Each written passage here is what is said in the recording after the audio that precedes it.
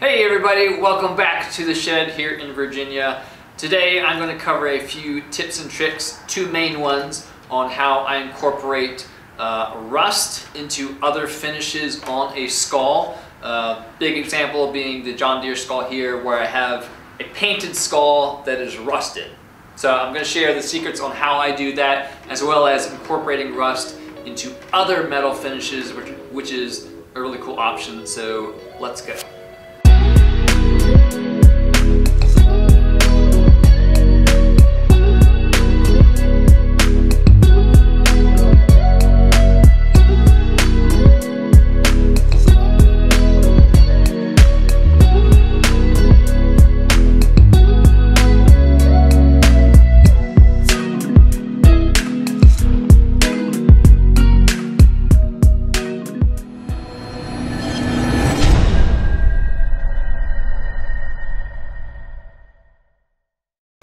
Now, first off, as some of you may already know, you can cover an entire skull with a rust finish.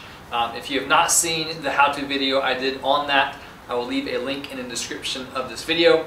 Awesome finish for a skull. But what I'm going to cover in this video is adding the rust finish to specific areas of a skull to make it look old and rusted out, and combining the rust finish with a metal finish. The supplies you're going to need to do the rust accents on a skull is going to be a cheap paintbrush, iron powder, that is what is going to be oxidizing to create that rust, and this is a 1 pound bag that's lasted me a long time, so that should be good enough for anyone out there. You're going to need a clear coat. Don't get hung up on what kind of clear coat you have. Anything will work. I just happen to have a spray can of clear coat here. You can do any type of lacquer, it's perfectly fine. And then lastly, you're going to need an activator for the iron powder to make it rust. Now, you can either make your own activator using water, vinegar, hydrogen peroxide, and salt, mixing those together and putting it into a spray can like this. Or, like I do, I actually use some of the patinas that come with the metal paints that I buy. Any of the companies that sell the metal paints are going to be selling patinas with them as well.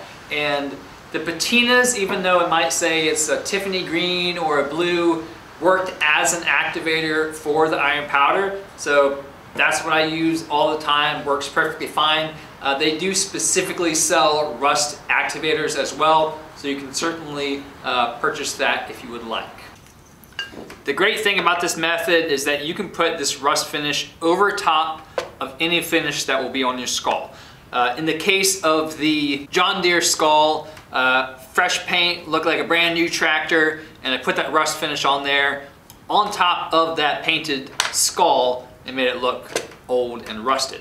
I have here a skull which actually used for a previous video that already has a metal finish on it. It's all dry and done, and I'm just going to add in the clear coat to the areas that I want the rust to be, and then we will pour in our iron dust, and that's just going to stick on top of that metal coat. And that's kind of the crux to this whole method, is just having a clear coat for that iron dust to stick to.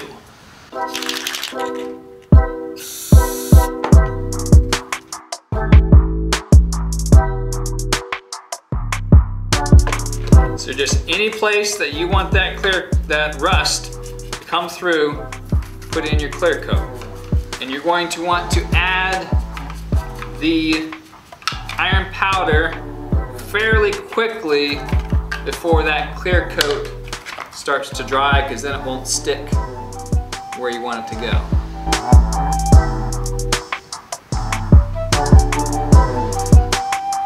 Just lightly dust it in there so you get a little coat of that iron powder.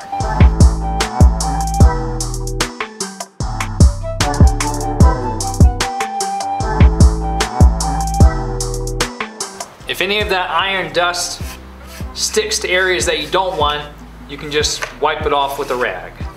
Now that the iron dust is in all the places that we want it to be, All you gotta do is just spray it with your activator and be generous while you're spraying. When it runs down the skull, that kind of emulates how rust trails, or whatever you call that, form anyhow. So that actually creates a very natural effect. So we're just gonna spray it with our activator.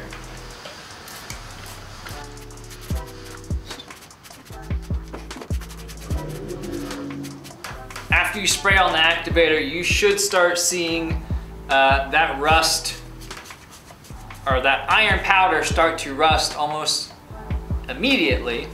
And I'm just gonna wipe off a little bit of the excess activator on here. And then all you have to do is just leave it, let it dry, let it do its thing, and we'll come back to it.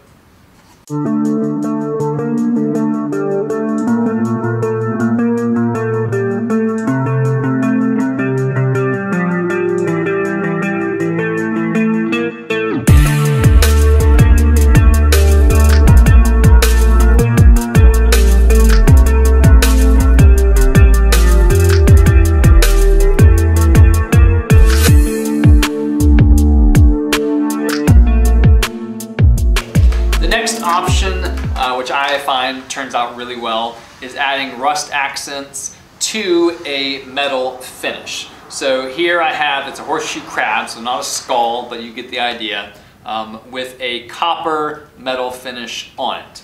I used Modern Masters metal finish, and what you will do is just in strategic places around your skull, you would add just a little bit of the iron powder while the paint is still wet. So that is the key to this. So you paint on your metal paint and then add a little bit of the iron powder just around. Don't overdo it. We're not trying to cover the entire thing with rust, just little places.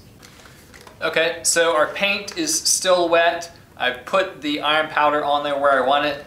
And now just take your activator, and this is a blue patina for the copper paint. But again, this will work to activate the iron powder to rust. So we're just going to put light spray of the patina on the horseshoe crab.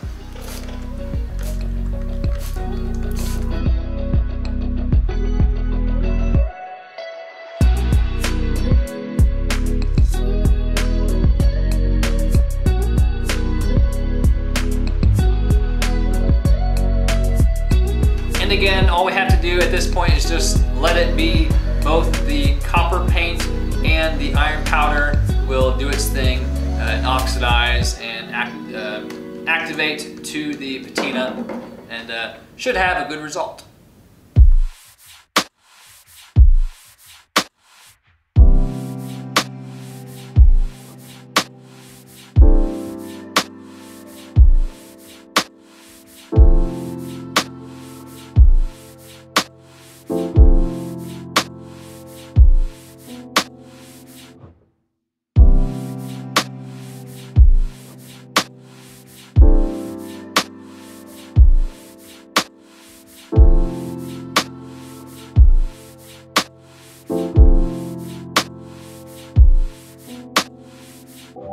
And there you have it, folks. That is how you add a rust finish accent to any surface. Now, after that is done, regardless of whatever you're putting the rust over top of, you do have the option to add a clear coat. I would recommend a spray, a clear coat on top of that, kind of just depending on what you want the final look to be.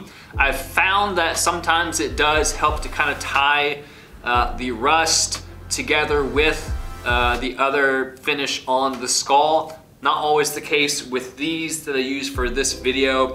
There is no clear coat whatsoever, and so it's just kind of preference. It's up to you whether or not you want to add a clear coat onto the finished skull. Now, all of the products that I used today, I will leave a link in the description of this video to where I buy them, so that if you want to give this a try, you can.